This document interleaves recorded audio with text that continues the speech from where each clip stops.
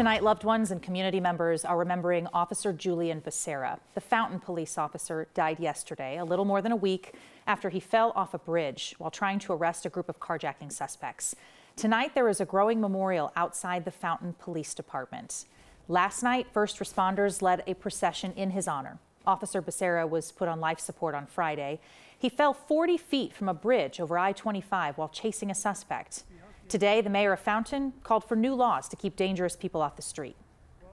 They should never have been out on the street in the first place, but due to a lack of accountability in our justice system and failed bail reform initiatives, they were allowed to prey on our citizens and create the circumstances that put Officer Becerra on the bridge that night. While our brave police officers and first responders meet this crime head-on, our laws in Colorado are doing less to help them. Officer Becerra was a husband and a father to 2 children. He'd been with the department nearly 5 years.